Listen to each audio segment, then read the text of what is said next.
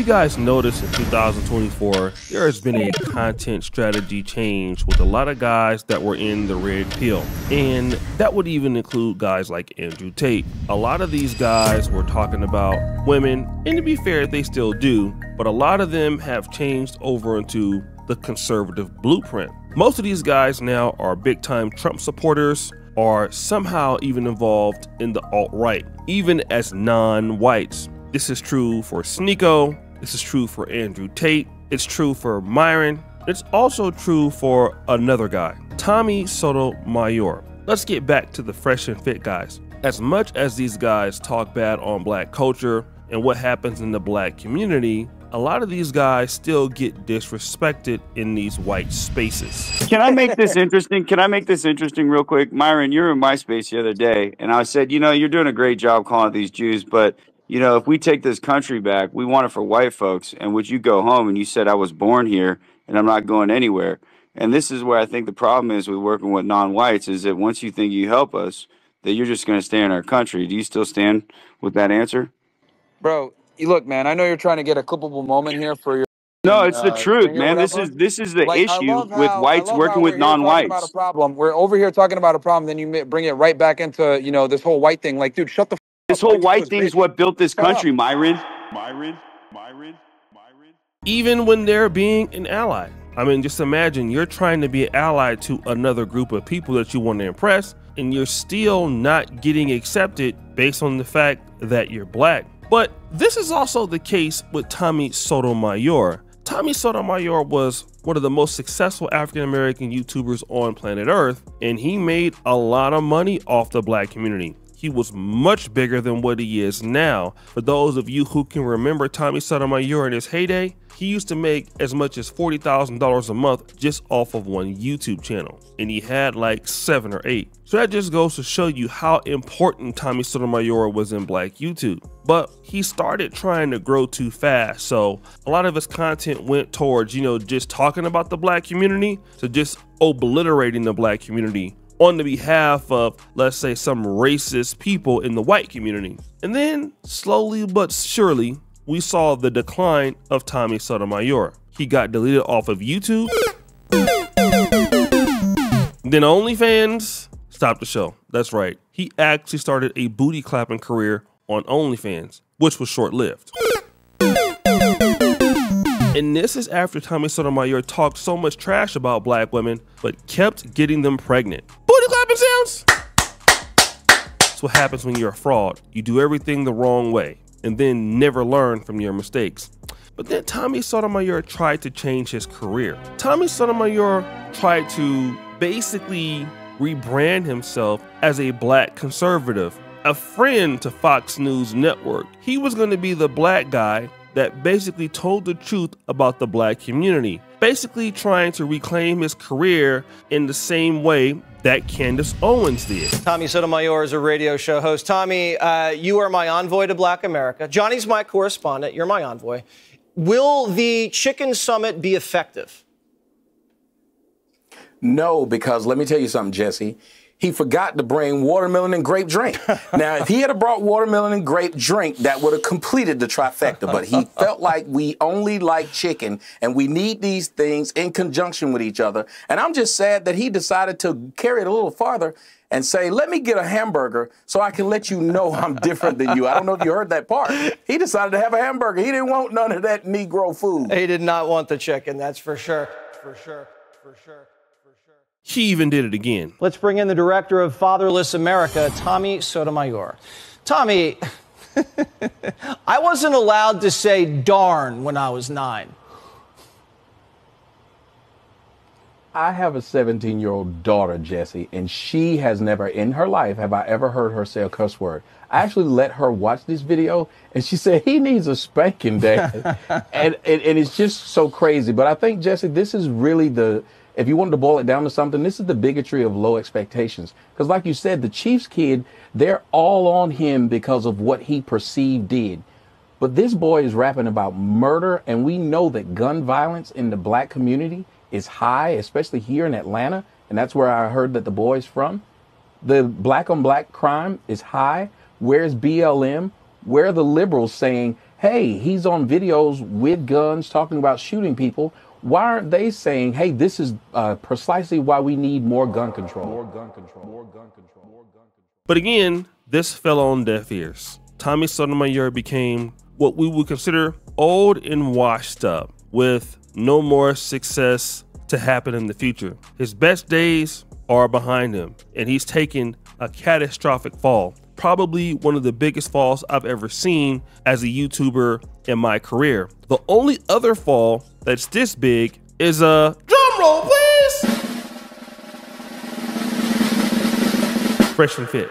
Now, let me kind of get into this because this is going to be a two-part video for me. There is a big situation right now with this young lady by the name of Alicia. She posted her boyfriend or her husband on her Twitter. And of course, a lot of people were not happy about it. Some people were, but you saw a lot of black women being upset about this. And of course, a lot of white men. And want to know who got pissed off for all the negative comments that were there about these two? Drum roll, please. Tommy Sotomayor. He didn't like the fact that white men were pissed off in the comments section being upset at this black man, which is interesting because this is what Tommy Sotomayor always talks about on his page. He talks about how violent blacks are, and some of his content could even say how, you know, the world would be better off without blacks in race mixing. But Tommy has a big problem with the same people he wants to basically impress. They don't like these interracial relationships. So Tommy goes on one of these rants against white people on X. He first starts off by saying this: "This is sad, how many white men showing how insecure they are. Were y'all saying this when you were forcing yourself on black slaves? Were you saying this when black women were being used by you in the 20s? Got him! Wait a minute, Tommy. Are you serious? Are you now trying to be pro-black after you were out here booty clapping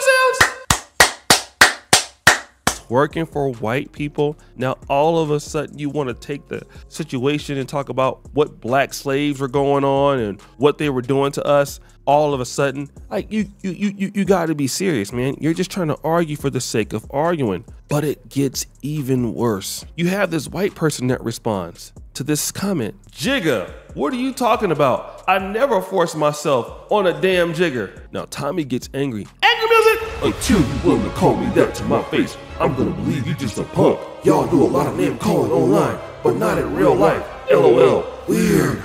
Another white person in the comments says this: "Tommy, I thought you were one of the sane ones, but then you put on the victim hat like the rest of the black community. You weren't a slave. Stop acting like you were as you drive around in a nice car. Victim mentality never left you, apparently. I just lost a lot of respect for you bringing the 1920s as if we were all alive. Just another victim." Now, this is interesting, right? Because these are the people that Tommy were trying to support. But now these same people are now turning on Tommy. So you know Tommy got to get big mad, right? He got to get real angry, right? Angry music! "Dear white man who is offended by white women dating black men, shouldn't you be mad at yourself and not us? I mean, there as no black men," maybe he put this to say there was no black men raising this wayward white chick. It was you. So while you calling us the N-word because she liked black meat, even though we have," I think he meant to say, "you believe we have low IQ, shouldn't you question why her high IQ self decided that black meat was more important than keeping her race pure? Doesn't that mean you did a poor job raising her? And maybe you should call her names?" Stop the show. They were calling her names. "What you are doing is like cussing out a dog for laying in its owner's lap, who so happens to be kissing it in the mouth and giving it sex. But oddly enough, you don't seem to mind your snow queen sleeping with things it owns. You seem to encourage it." Then Tommy starts simping for white women.